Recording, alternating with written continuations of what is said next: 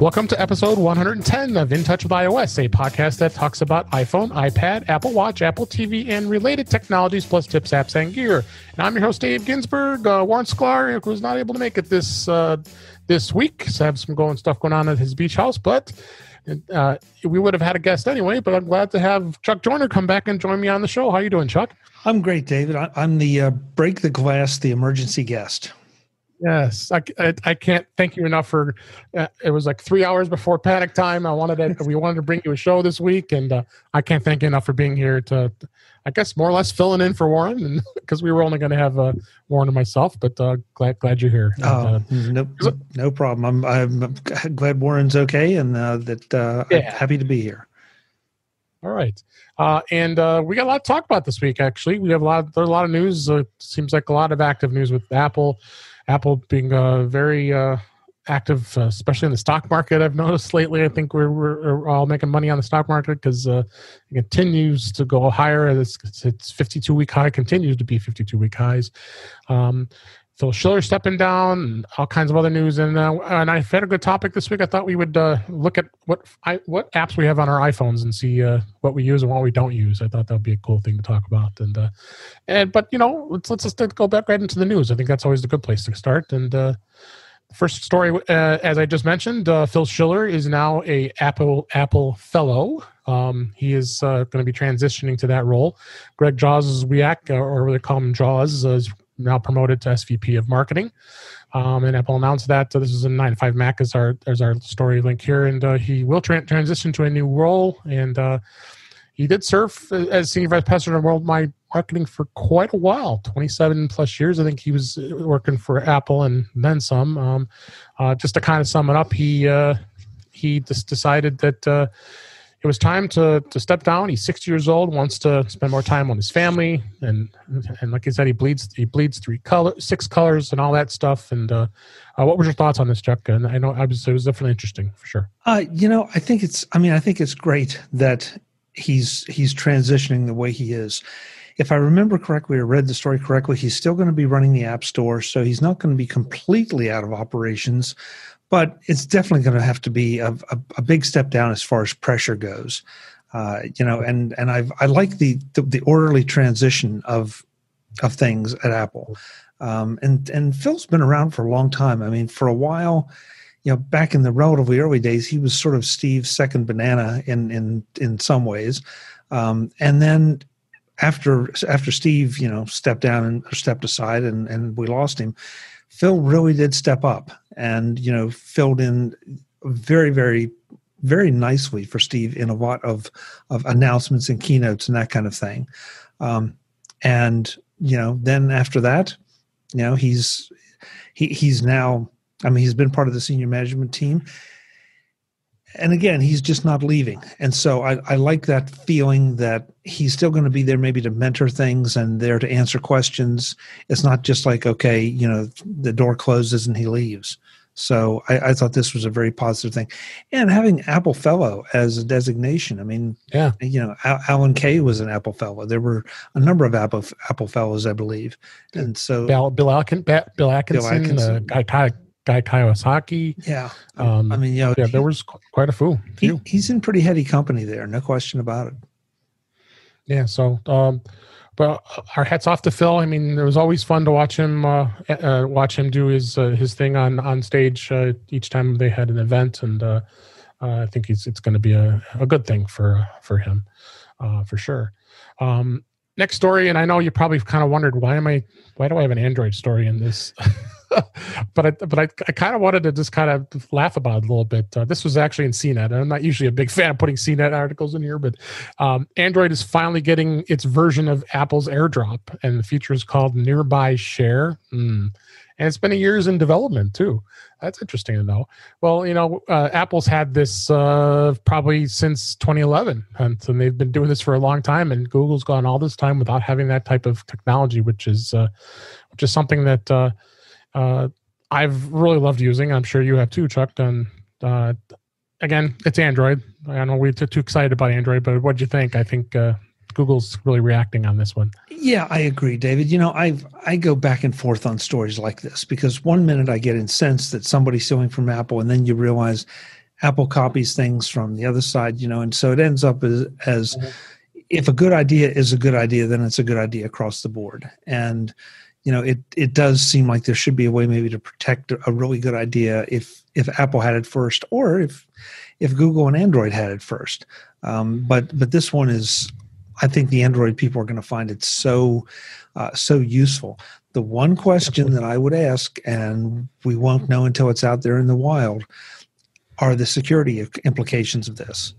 And yeah, I wonder. We know how with Apple AirDrop, I can set it up so that only my contacts or my trusted folks can AirDrop to me, or I can leave it wide open and somebody in the back of the plane can AirDrop something to me that I maybe don't want. But Apple lets you decide. It'll be interesting to see what kind of controls that the Google puts in for this. Yeah, absolutely. It's going to be interesting. I have an Android device. I do. You can't believe I own an Android phone, right? And I have it only because I want to learn more about it. I have to know about it because I do get questions in my job. So it's just definitely going to be interesting to see how it works. I'd be interested to try it, and because they said it's going to go back since any models. I guess I think it was the Android Marshmallow. They're great code names. That's going to happen. That's going to happen. That's going back as far as 2015. So they'll have some phones that'll be able to support it. So anyway, that's Android. Next story. This was an Apple Insider, and I have talked about this many times. I'm very excited about this.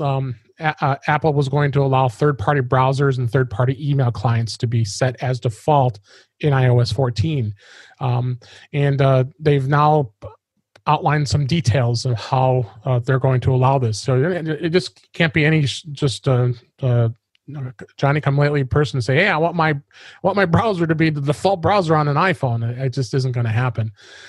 So this actually was detailed in a support document that actually was spotted by Mac Stories' Federico Vertucci, and the guidelines are going to note third parties must meet the certain criteria based on the systems, how they do it. It applies to web browsers, how they function, the benchmarks, all that stuff. Do you think you're going to utilize something like this, Chuck, when it does come out?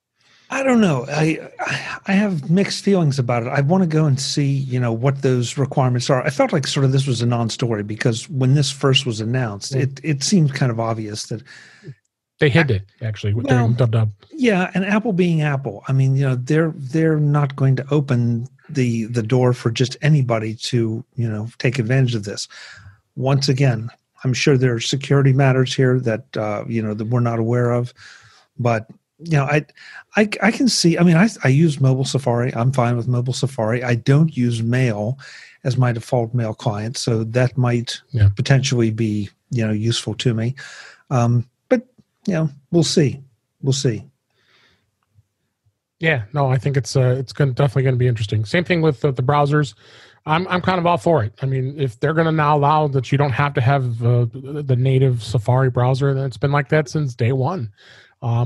I'd be curious to see how the browsers actually work when it comes to the back end, because Apple's always insisted that even though you have Google Chrome, you have Microsoft Edge, you have Firefox, you're still going to have some sort of Safari back end in order for the browser to function. And I'd be curious to see how that goes and how the developers can set that.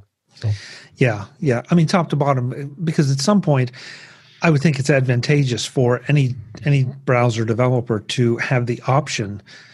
It's not their option; it's the user option to be designated as the default browser on my iPhone or your iPhone. Right. But how much work are they going to have to do? And will Apple maybe hobble a little bit, some of the feature sets?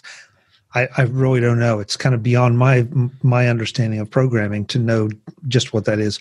And this is way too new for us to really pass judgment just yet.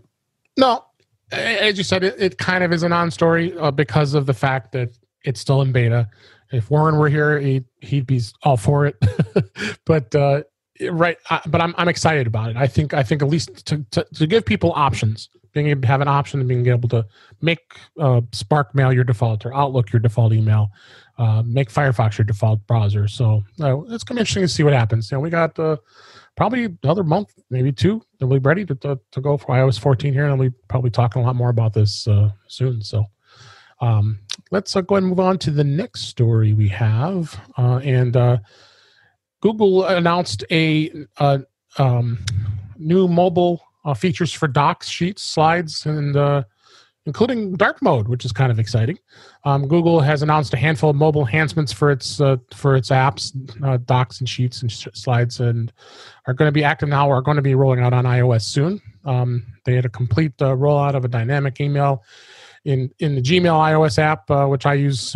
I believe you do use that too, right, Chuck? Yeah, I do. The Gmail iOS app, and that they're going to be doing a lot of enhancements to this, and it's good to see, because I'm a big user of Google Docs. I have a G Suite account, as we were talking pre-show, and I find that doing our show notes in Google Docs seems to work really well. It's easy to share, easy to edit. I like how it has live links and all that stuff. So I think this is pretty exciting. What do you think? Again, it's one of those natural evolution things. I mean, I think everybody is moving toward mobile, or at least enhancing their mobile offerings. Yep. and their feature set. The dark mode thing, that's one of those that, frankly, I don't get, because I am so used to seeing my Mac in my way or my phone my way, that it really hasn't made a big difference. It's, whenever I turn on dark mode, it's like, oh, that's interesting. But I can't say like, oh my God, I just love it. I don't hate it. I just, it's just sort of there. But yeah, I mean, I think this is completely natural. I don't use Google Docs to any significant degree. In fact, usually I don't use it myself. I certainly interact with it when people like you send me show notes in it, or some others send me different things in it, and it's fine. It's a very serviceable platform. It has some definite advantages, but it is what it is. It's a great tool if you have the need, or if you've integrated it into your workflow. Yeah, absolutely. All right, let's go ahead and move on to the next story. I found this interesting. Thought we might have a bit of a discussion about it. Still pretty new, but Google did announce that the Pixel 4a phone was released this week. And it's very similarly compared to the iPhone SE, that they're actually pricing it $50 less, which is interesting. It's a budget phone, but I'd like to see how the comparisons are. It's still too new for us to really give you a lot of judgments, other than reading some of the articles. That this is on Mac Rumors, but what do you think? What do you think is going to happen with Google? I guess I can't give a good advice of what it'll be between the two, but looks like the 4A is a little bigger than the SE. But yeah, I mean, okay, so they're competing on the same price point. We both know that there are plenty of phones cheaper than this, and so if somebody's looking for a cheap phone, they can find it. It still is. I mean, so if you're in the iPhone, the high-end iPhone range, all right, there's competition there. If you move down to this range, there's this competition, and this just adds to it. And that's fine. You still are going to have to make that decision of, do I want to be an iPhone user, or do I want to be an Android user? And I guess I can't get too excited over it. To me, it just says, okay, now at this price point, there's a little bit of competition, but it's still one of the same basic questions. And if you have a concern over security or whatever, Apple's the obvious choice. If that doesn't bother you so much, or if you're deeply ensconced in the Android operating system, maybe the other one makes sense for you. I know which way I'd go, but I'm biased. You and me both.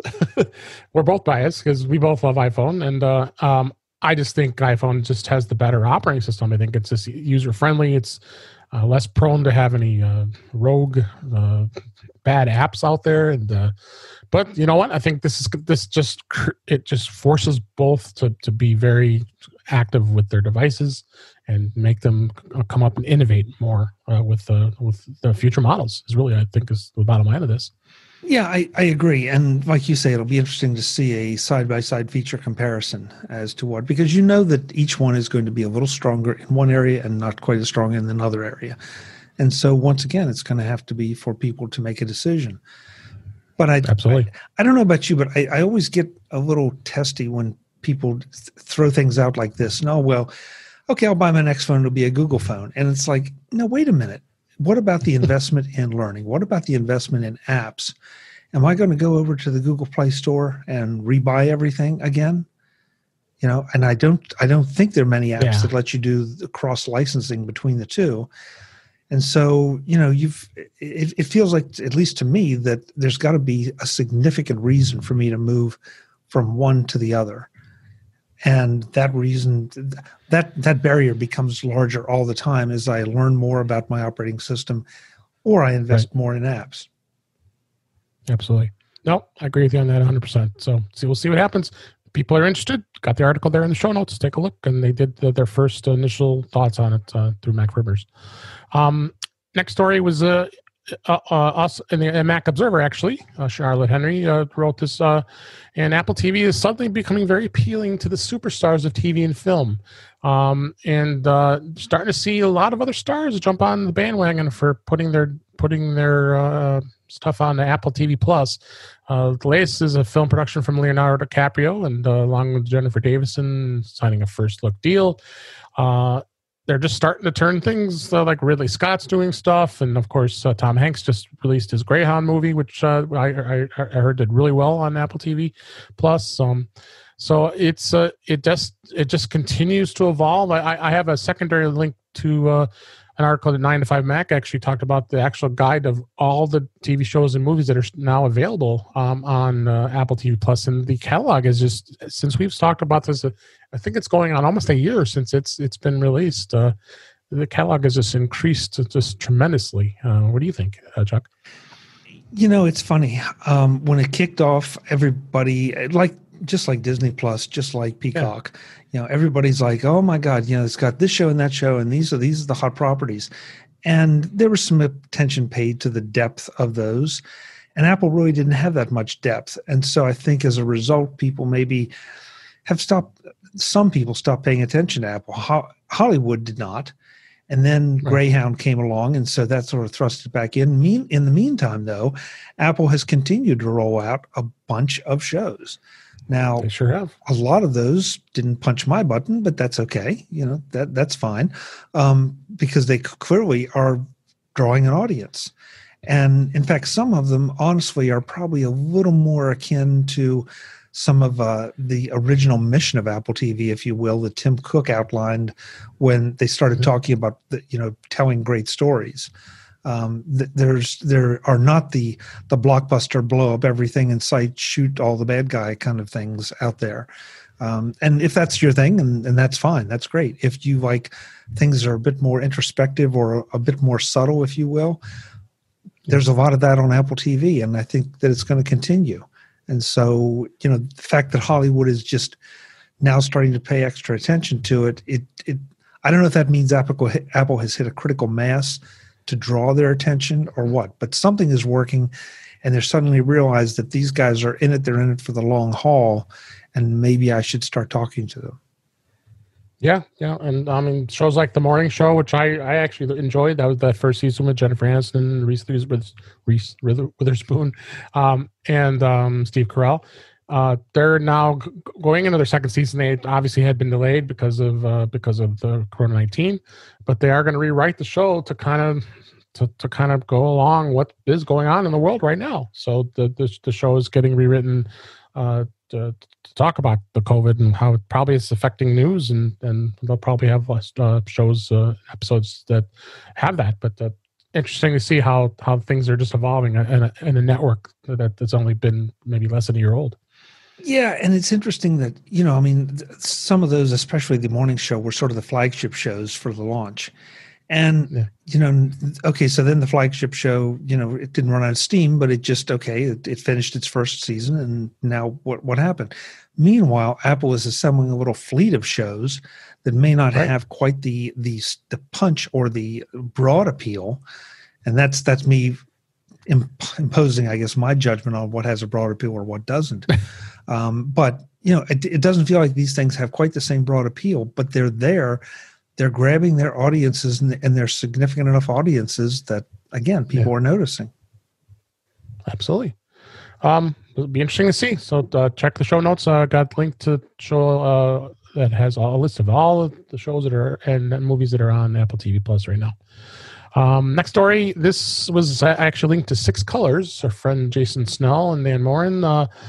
The Microsoft has ended the cloud streaming beta for iOS and is prepping for an Android-only launch. This actually was in The Verge. And it's definitely going to be interesting to see. They're doing the xCloud preview they did back in February. They found it passable. It wasn't amazing, but it's noted that Microsoft has also been big with Xbox and gaming. And this, I thought, would have been interesting. But now you kind of wonder, is this kind of questionable what Microsoft wants to do? I think this all boils down to the way the App Store works and then the in-app purchases, and they may not have felt that it was going to fit with their needs. I don't know if you had a chance to take a look at this, Chuck. What do you think of this? Just in a cursory fashion, David. This is one of those that's like, I guess it matters to someone. I can't say that it matters to me. And I'm not really sure. I mean, I'm gaming. Yeah, exactly. And and that's not putting any gamers down. It's just it's not my thing. And so, but Apple already has arcade, and so that's what I said too.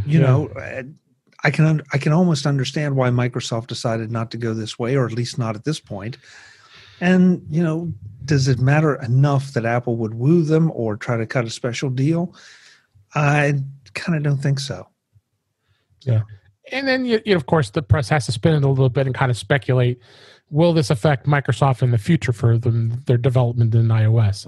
I just don't see that. I mean, I think they're really strong in Microsoft Office. They know that platform is here to stay for iOS users, especially in the business world.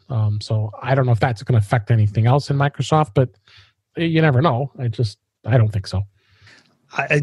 It would be the first time, I think, in a while that gaming would drive anything that Microsoft did other than this strictly game market. I mean, that's one of those, okay, I got to find something to fill in here that will alarm people. So that's what we're going to put in. Yeah, exactly. I threw a toys, this was 9 to 5 Toys. I threw going along with gaming here, Anker, our favorite company that makes lots of great battery packs and cables and such. They released a new iPhone and Android gaming controller, which is a universal design, so you can use it with both platforms, which I found to be interesting. It does have a built-in battery pack, so it'll charge the phone as well as plugs right into the device, and you can use it for playing gamings. Again, neither one of us are gamers. Isn't a big thing, but I thought it was kind of cool, and only $28 with a discount. What'd you think? I think this is another new toy, I guess. Yeah. I mean, Anker does such a great job with everything. And they do. It would only make sense because I'm way out of my league here, David. I don't know enough about the engineering of a game controller, but it would seem like it should be a relatively trivial thing to give iOS and Android support. So why would you not? For the sake of a few more transistors and a few more codes of firmware, make it so that I could use it on either one. Yeah, seems like a no-brainer. Yeah, and just like Mac and Windows. I mean, they get things to work with both of those as well. So just a cool thing. I hadn't seen that very often to be on both platforms. So, but interesting. And then I had to go at least talk about a little bit about TikTok, but Instagram actually came out today. They're now cloning TikTok with a new short form, quote unquote, Reels video feature that's launching today. Instagram is out today with a major release that should crank up the competition with social media apps.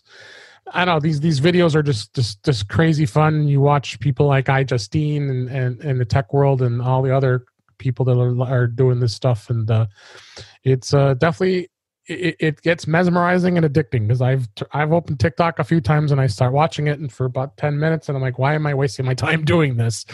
So So it'll be interesting to see how it goes with Instagram. Instagram is such a huge platform. I mean, how's Facebook not, jump in the bandwagon with this, especially with all the stuff going on with TikTok and whether or not they're going to even be in the United States, let alone, Microsoft buys them. So what do you think? Again, I'm not the target market for this. I've opened TikTok once. I looked at it and said, and it didn't take me 10 minutes to figure out that this is just, listen, I could say things that would definitely come off as disparaging for TikTok users, and that's not my intent. If this is your thing, then that's great. But it goes back to the earlier story. Somebody has a good idea, somebody else is going to copy it. And right now, with TikTok kind of on the ropes in a lot of ways, it would only make sense that, that's a huge opportunity for Instagram and for some others. I forget now. I think it was Triller or something like that I saw that they're trying to do something as well. So there are a number of them that are out there that are clones, and they're trying to put their stake in the ground for this before somebody puts a stake through TikTok. So.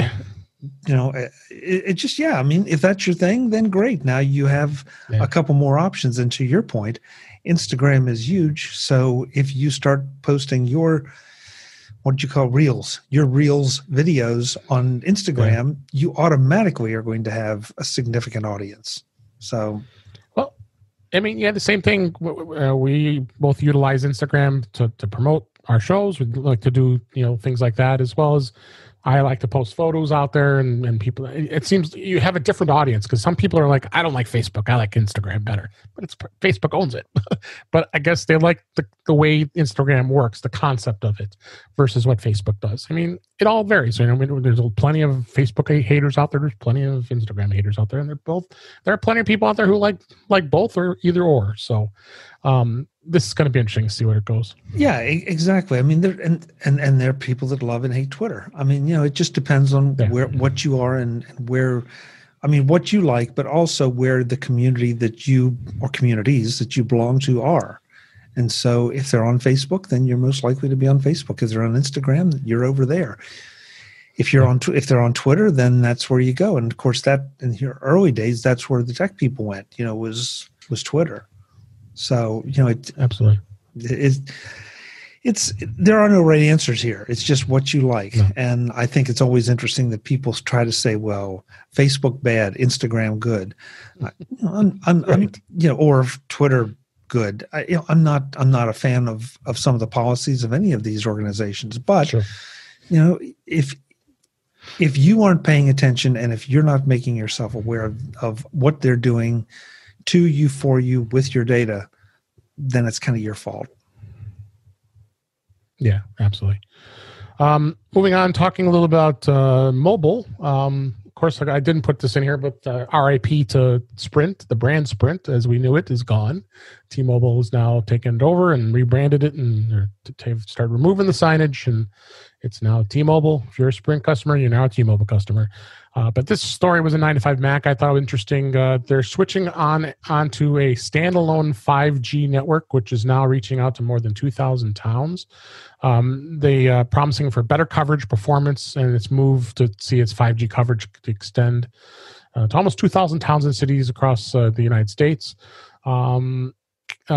Carriers have been so far piggybacking on the sub 6G, 5G services onto their existing LTE network. So this is definitely an effective way to get coverage out there quickly.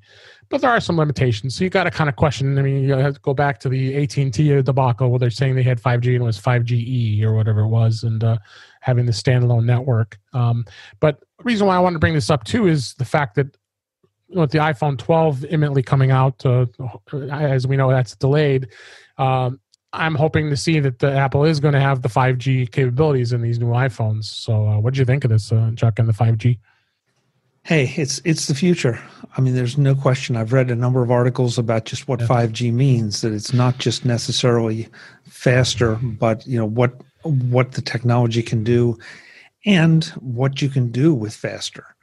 And we've all seen that, I think, in our homes to a small degree, where, when you had a dial-up modem, you could do certain things. When you got a cable modem, Remember? you could do more. And, now with speeds continually going up, you can do even more. I mean, you can stream 4K video, for heaven's sake, which was It's just crazy. not possible before.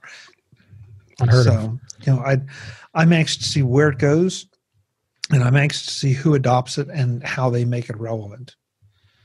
Yeah, I agree. And we saw it before. We saw when you went from 3G to 4G. They went to 4G to 4G LTE, and now we're at 5G. So the short increments of speed has definitely made quite a difference in the market. I reviewed a home internet that was still a 4G LTE from T-Mobile, and I thought it was efficient. It was had pretty good speed but efficiency, I should say, for speed. I mean, the speed was slow. It was only like 20 to 30 megabits, which to me is kind of slow if you really consider. But there are going to be people out there who can't really get high speed internet or don't want to spend the large amounts of money for it. I have a 1 gigabit service through Xfinity Comcast, and you pay for it. I mean, but you do see quite a difference in the performance. So it's definitely exciting. Technology continues to evolve, and mobile services are always going to be there, and I think they're just going to continue to grow.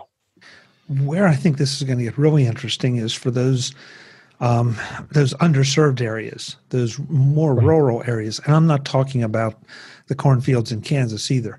There are plenty of places and I know a couple of friends in this area that, they're not somewhere that they can get a hardwired cable, whether for us, it's usually Comcast, but they're just, there's not enough money there for Comcast to reap, and so they don't want to dig the trenches and do those kind of things. And so these poor folks are sitting there with a dial-up or some substandard by today's standards. And it's really tough. And so 5G could be the thing that solves this, because it's just a matter of putting up a tower or two and sending the signal out. Not that putting up a tower is a small feat, but still. No. The idea that you could deploy this a lot wider and a lot easier, and more affordably. So I'm looking forward to it. Because I think it'll bring a lot more people into the 21st century. Yeah, no, it's definitely going to be interesting. And then last story, I don't know if it necessarily was a story, more just letting us know the iPad Mini that originally came out in 2012 is now considered vintage by Apple. And I know how sad you are about that, Chuck, right? My iPad Mini still works just fine. So is it 2012? Yeah. Is it really? Yeah. Oh, great. Yeah. Oh, is it iOS 9 or iOS 10? I think it's 10. I think. Okay. But it's. Oh, that's right. That's one. I've seen you use it. Yep. Yeah. It's. Here we go again, David. This. We're about to go down the upgrade discussion. There's nothing that this iPad Mini needs to do that it doesn't do for me. Now, it doesn't do everything my larger iPad does, and that's fine because I don't expect it to or need it to. But it's fine. So as long as it's not creating or a security risk for me of any kind, it's still very serviceable. Yeah, as long as the apps, you can still get apps to work. Then that's the problem. I mean, as it continues to age, the app developers will stop supporting older versions of iOS, but you'll still get a few more years of good service out of it. Sure. And sooner or later, it's going to die. I mean, that's just the nature of these things. So absolutely. So, all right. So let's move on to the topics of the day. Warren not being here, of course, I can't make fun of him because he's already on beta. I know he already installed it, and Apple did announce and I believe they also released it out to the public. So there's public betas as well as the developer betas for beta 4 of iOS 14. Looks like there's doing some more fine tuning and cleaning up the look with the app library, and FaceTime calls are not taking up the entire iPhone display, and there's just all kinds of stuff here. But I know, again, this is all sub stuff for you, Chuck, since you don't dabble in beta. But have you had a chance to look at anything at all? And did you have any thoughts at all on this? No, you know what? I obviously take a look at the articles that come out and talk about this feature or that feature of iOS 14. Yeah.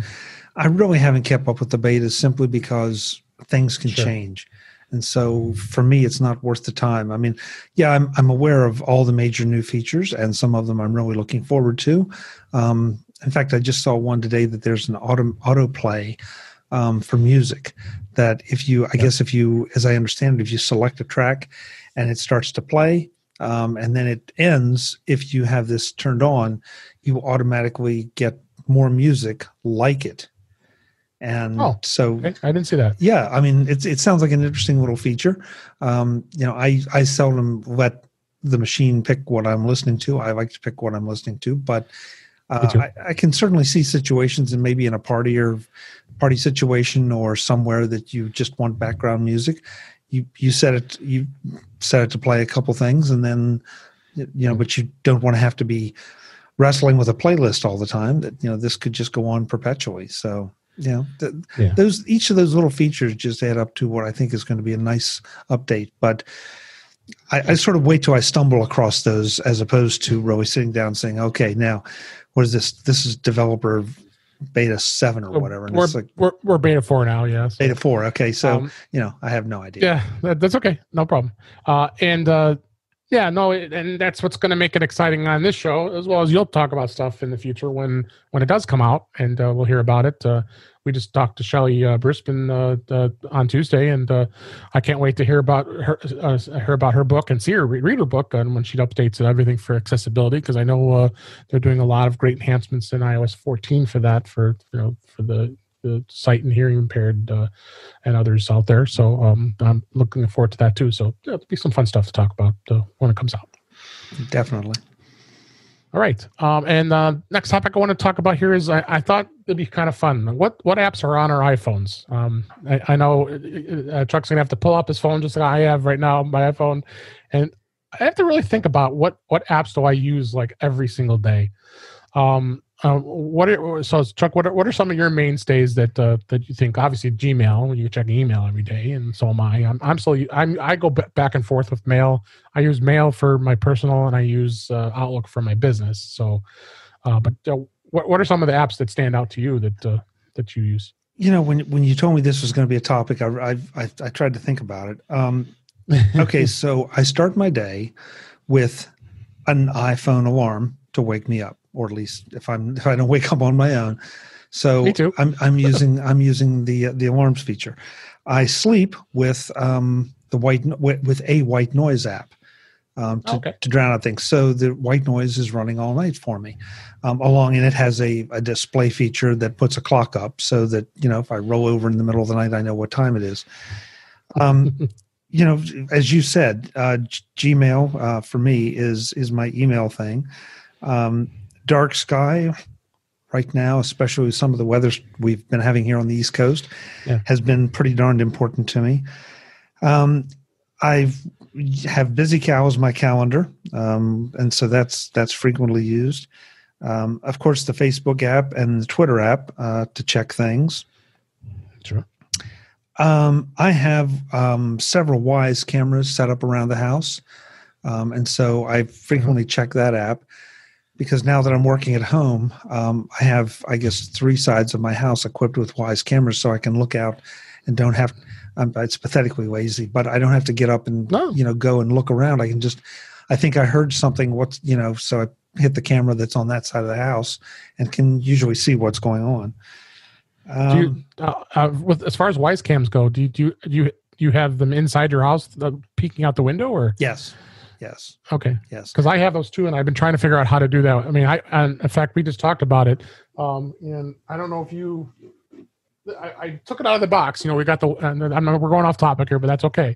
The Wyze, the wireless Wyze cameras. I don't know. Did they give you the little hat like I have here as a new backer? I don't know did you get this little gift in the box with it? I'll be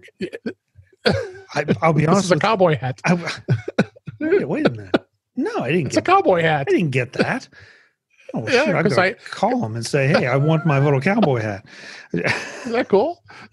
Everybody on the camera can see this. It's a little cowboy hat because I bought it right away as soon as I got announced the pre-order.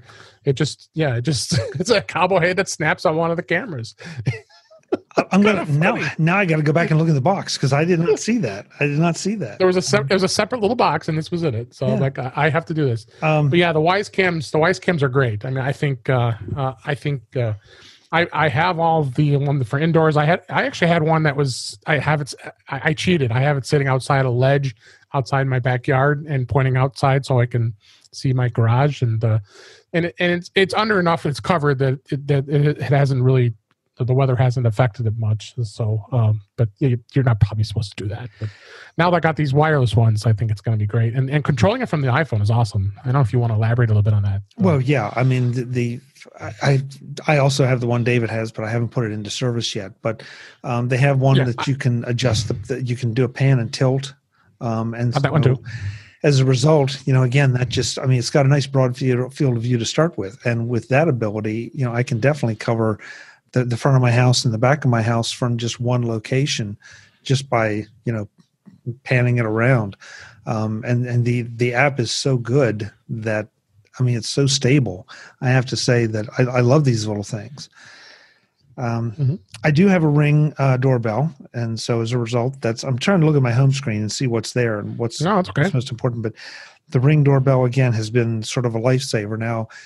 Now that I'm at home all the time, it's not quite as big a deal. But for a long time, it was terrific because if anybody knocked on my door, rang the bell, I can answer it whether I'm in the basement or whether I'm at the office or whether I'm 5 states away. It makes it really, really nice.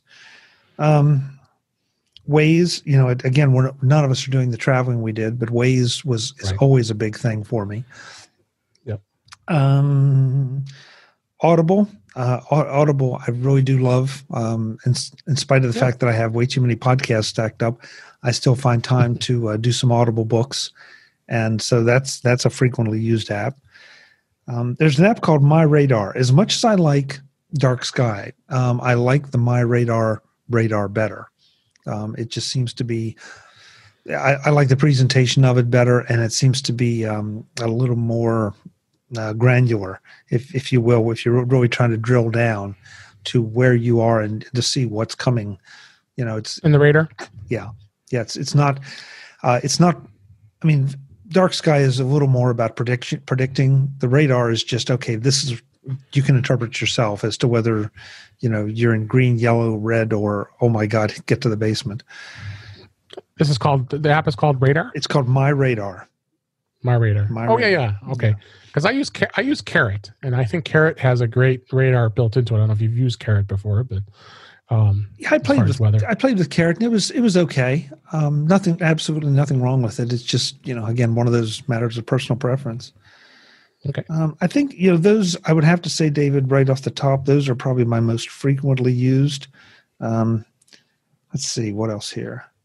Well, we're using Teams for the office, and so I've been using that a bit more. And I'm embarrassed to say that I forgot the most obvious one of all, and that's Overcast, because Overcast is my podcast player of preference, and it probably gets more screen time, playing time, whatever, on my iPhone than just about anything else. Because if I'm doing anything, I'm probably playing or catching up on podcasts.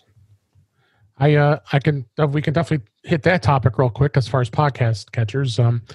My original one was Downcast. I mean, I have a folder just for podcast apps, just because I want to see what they do, and because I'm a podcaster, I want to see what happens. So that was the app I chose, and I wanted to also take a look at others. And interesting you say Overcast, and we look at our stats for our podcast, and actually Overcast is the most popular used listened to my show is through Overcast, which is kind of neat. Other than Apple Podcasts, and but I've been kind of digging Pocket Casts lately. I've been using that, and I think I really like the fact that I can go in there. I got video or audio, and I think it's been working really well as far as those apps go. I don't know if you've dabbled with podcasts at all, but I like that too. Yeah, I was a Downcast fan for a while, and then I tried Overcast, and there are three features of Overcast that really are killer for me. Number one is that it for my money, it has the best speed up algorithm that is in any app. And I know that to some podcasters, it's like, oh my God, please don't speed me up because that's horrible. But sometimes it's just the only way to get through things. Second, Marco built in an algorithm that takes out significant portions of silence, so that again you're listening to things faster. I mean, I'm not sure I'd want to listen to a comedy podcast with that on, because you would lose that sense of timing that great comics have. But as far as just plowing through raw information, it's phenomenal. And the third thing is that you get a significant amount. I'm afraid to say how much, but more than enough space to upload your own audio content and then play it through Overcast and have those algorithms applied to it. So, I didn't know that. Oh yeah. So I've got a number of audiobooks from, back when you bought audiobooks on disc, and, rip those off, upload those through Overcast to play. And now I've got the extra speed. I've got the silence shift. There's also a voice enhancer that I definitely notice, but I don't misunderstand. I love it, but that's not one of my top three. But that ability to take my own content, put it up there, have it in the same place that I've listened to everything else except Audible, and have those features. Yeah, it's far and away my favorite. Okay, I'll dive in a little bit as far as some line. One we didn't mention. I'm sure you use 1Password. I think that's an app that I probably would go in at least a few times a day to take a look at my passwords. And the social media for sure, go Facebook, Twitter, Instagram, LinkedIn. I go in there once in a while, just check what's going on there on the business side of things. Use Outlook all the time for work. And, I've done smart thing. I like Outlook a lot with email, but I've been fine with Apple Mail, and I may switch to the Gmail app at some point, just getting tired of the Apple app. But I kind of spread my email across different platforms. Like on my Mac, I have it on Apple Mail. I also have it in Outlook because I want to experience what everybody experiences in email, because that's where we all live, and I think that's important. So I've been pretty much staying on iOS, is just using the Apple Mail app for now. But definitely interesting to see how others work. I'm in Amazon a lot. I use the Amazon app. I'm sure you do it a few times too, buying things. Probably can't forget that one. So now I have a Sonos Move. I've been using the Sonos app for music a little more often now than the music app. One I discovered, and I'm a YouTube Premium subscriber. You also get YouTube Music, and I think YouTube Music has really come along. And I was just on the site yesterday on my Mac, and it's just amazing how they curate a lot of the music and give you some nice options as far as being another form of listening to music. I'm an Apple Music subscriber too, so I'm definitely using Apple Music. But what the great thing about the Sonos app is it aggregates everything in one place. All the media including Sirius XM, is all in the Sonos app, so I can play it through my Sonos Move. So I think that's great. Reading news readers. I don't know, you didn't touch that one. Upon that one, News Explorer is my favorite. I'm not sure which one. Which one do you use? Any news readers on a phone? You beat me by about 30 seconds. Yeah, where's my brain? I use Feedly. Feedly, right. There are a number of there are definitely prettier apps out there, and I have a couple of those. But Feedly lets me rip through and kind of curate things, and so I can mark things that aren't interesting to me as read, and then when I want to go back and actually go through and start to read stuff, that's when I'll switch to one of the others, because other apps can sync with the Feedly service. So I use Feedly as just a real quick interface to clean stuff out, and then NetNewsWire jumps to mind too as one of the ones I prefer to actually use for reading. I only hooked upon News Explorer only because of SetApp. SetApp, if anybody doesn't know, is a great subscription service. So you get access to so many amazing applications. I'm like a SetApp subscriber for life. I mean, I just absolutely love it. I'm sure you've been too on the Mac side of things. But they have an iOS version of it too, and I've actually been for the most part, pretty pleased in the way I can aggregate my news feeds. Because that's how I do it. I'm sure that's how you do it as well. It's all the Apple news feeds as well as local news and national news and technology in general. And you back up that feed, so be sure you're backing that feed up. Because I almost got in panic. I had all this set up nice and sweet, and I thought I lost it when because you remember when my Mac crashed. I said, "Oh my God, I didn't back up that." Oh my God! But luckily it was on iCloud, because that's what's great about News Explorer. It does back up onto iCloud, and so I was able to recover very easily. So, but it just comes to show you what iPhone really has done for us in our lives. I mean, we just are able to do so many things that we weren't able to do, 20 years ago. It just blows my mind. It really does. Well, and if I admit, David, if I were to push my iPhone into service a lot more, I think one of the reasons that my iPhone usage is not as much is now because I'm working from home. I know you're working from home. Yeah. And as a result, I have Macs sitting all around. So, of course, I'm going to go to keyboards and bigger screens for the most part. But, yeah, I mean, there's so many things that, when we were more mobile, I felt like I was using my phone a little more. And the impact it's had on us is just staggering. I mean, neither one of us, I think, talked about messaging apps, but I use messaging apps every single day. iMessages, and you and I communicate through messages all the time. Yeah. So it's a phenomenal. I mean, I probably should do it. We could do a topic on a future show just talking about messages, because the things have evolved so much in messages, and I think we live at them so much that we don't realize that. You save so many messages, and then you go in and wonder why you have no space left, because there's so many messages left behind. I think I asked my wife the other day. It's like, I'm running out of space. I said, okay, how's your messages looking? Oh yeah, there's a little bit in there. Okay, I think you need to start doing some purging. People like to set it for forever, and not as far as keeping messages, because you can set it to 30 days or forever. And I think it's something that you could fix. So, yeah, and it's interesting. More and more, I was just reading a study on this last week, that more and more consumer services, more and more consumers are preferring to be serviced via message than via phone.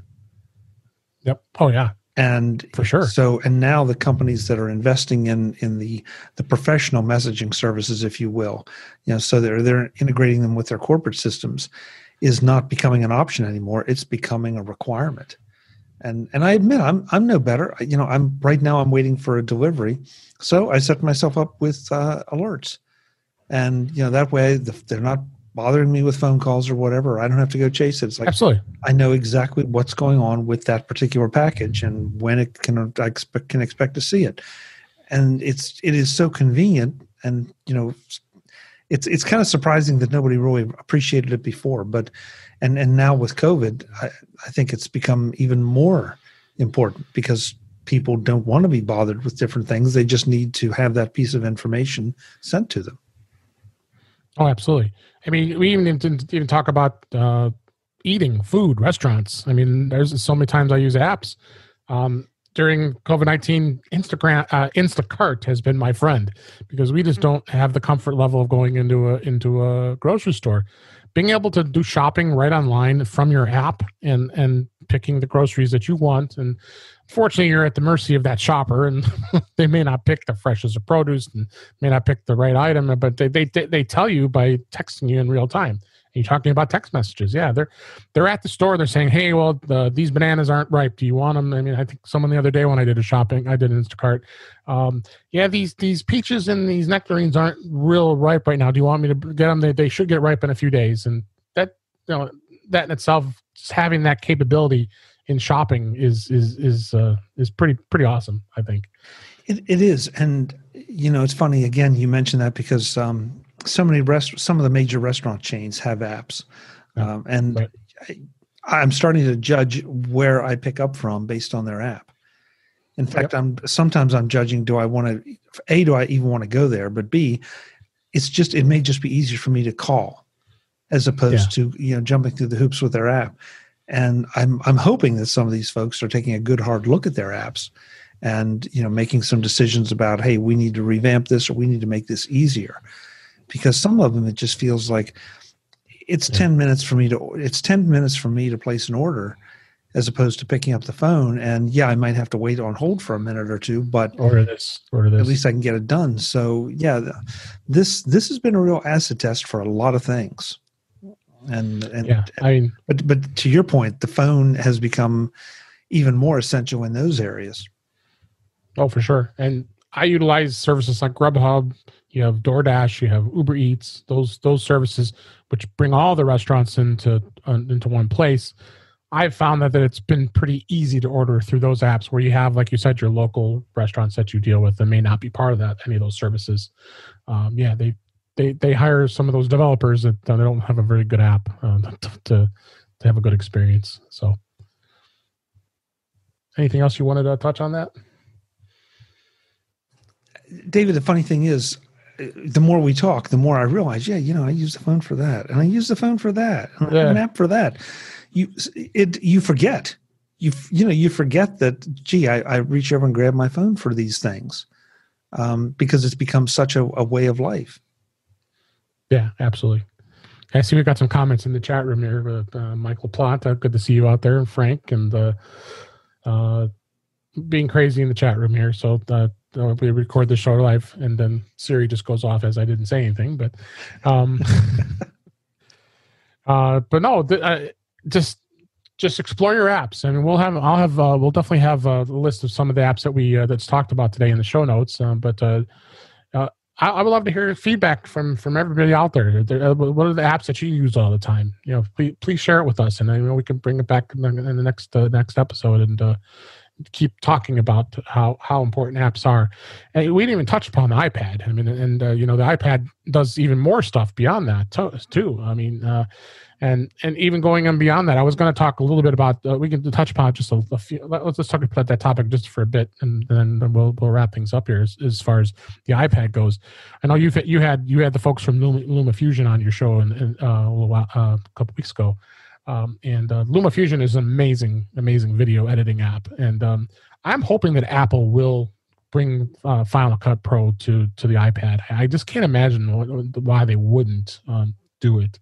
And just having those capabilities like that, because doing video editing on an iPad might be a little more easier to do than it has been in the past. But I know you're a big Final Cut Pro user, and you like doing you do all your video editing on Macs, but would you ever do a video editing on iPad if you could?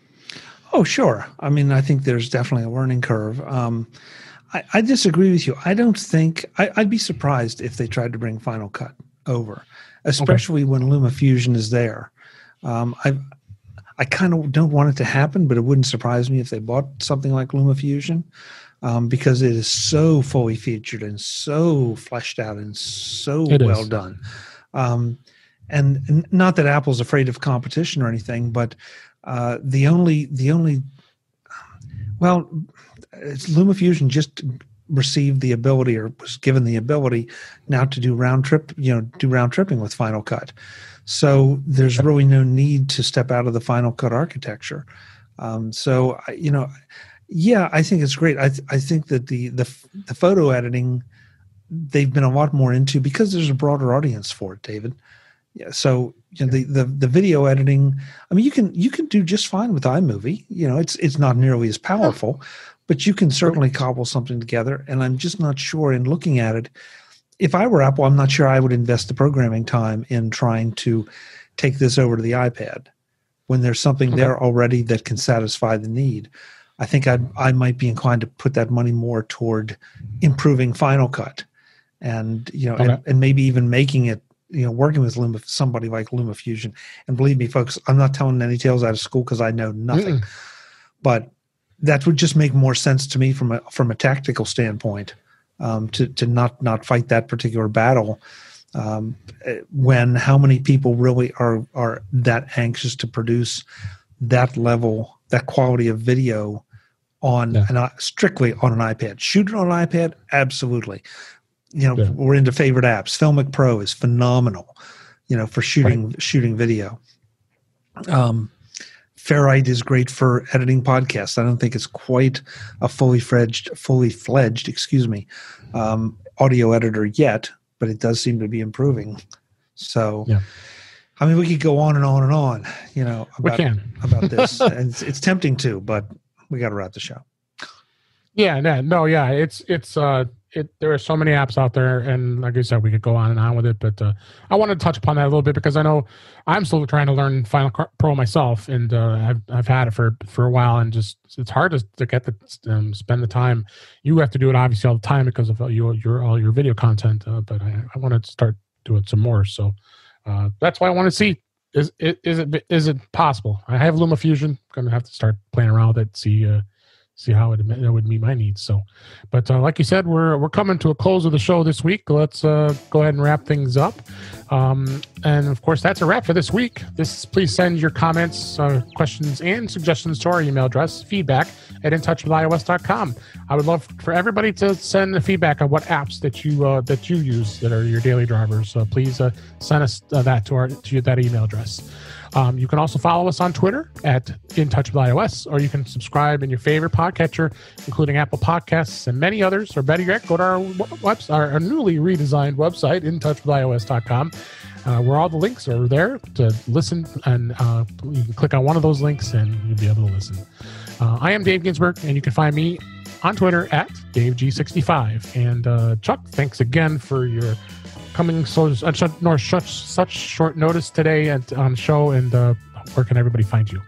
Hey, David, I appreciate it. Like I said, I'm the emergency guest. You can find me at macvoices.com. That's where we talk to lots of interesting people about lots of interesting stuff. And you can find me on Twitter as @ChuckJoyner. That's my preferred social network, although you can probably find me.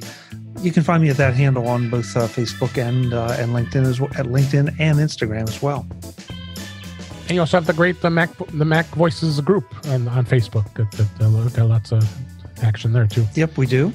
So yeah, if you look around, I can be traced. We'll find you. I can be traced. Absolutely. Thanks for having me, David. All right. Yeah. Thanks, Chuck. Thanks, Chuck, for being here. Thanks everybody for listening. Hope you enjoyed the show, and we will talk again soon.